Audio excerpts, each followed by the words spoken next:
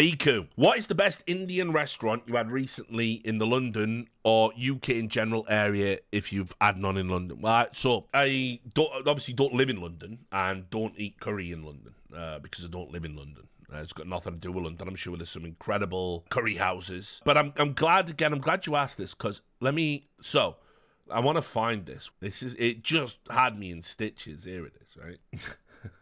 So obviously in Birmingham, we got a ton of fucking wicked curry houses. And I'm not going to get into the Balti Triangle because I talked about that a million times, right? But here's what I will tell you. So first of all, the one place everyone will tell you to go to over in the Balti Triangle, Ladypool Road, they're all going to tell you to go to Shababs, right? Shababs is like the Birmingham institution. It's a super touristy destination. It is good curry. I've had it there, but when I was looking this up, right, so I'll get this out the way. Best curry house, hands down, is Lasan in the Jewellery Quarter. It's fucking wicked, and they do different regional dishes, which you don't get a lot of. You know, you go to Sparkbrook, you're going to get very, standard.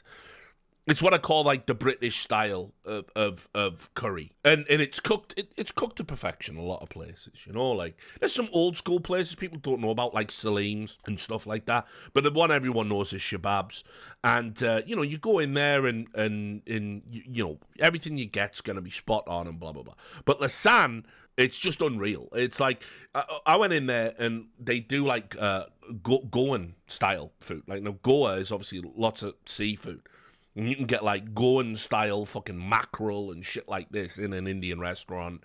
It's all they do the menu's always changing. It's all local stuff. It's super wicked. I was really, really, really, really nice. And so if I was recommending one curry house in Birmingham right now, incredibly it wouldn't even be in the Balti Triangle. It would be over in the Jewellery Quarter. But anyway, unrelated, right, to that. Let me get this for you. One of the most ridiculous reviews I've ever seen, because I was looking up to see how Shababs was doing, because it's one of the things everyone criticizes it. It's so popular, so touristy that it's people can't even get served in a good time and stuff. So it gets loads of bad ratings and whatnot. So hang on, let me show you this, right? This review is the fakest review I've ever seen.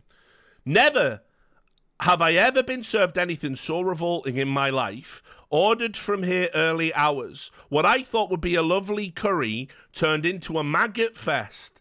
Trying to pass them off as rice. Not one grain of rice. All dead maggots and possibly a worm and a couple of slugs. What the hell? Spent near £40 on fish food. Just Eat have been informed. Environmental health and the papers are next. I'll make sure you never get to do this to someone else again, my friend. No, my friend ate all of his not realising. I'm horrified at the audacity of them. Now who believes that? We've all seen Lost Boys. Just absolutely mental. But yeah, so that would be the curry house. I would recommend Lasan. I don't even think it's a secret anymore. I think Gordon Ramsay had it on the F Word or something. So it's a well-known joint. You'll have to book in advance, but it's worth it for sure.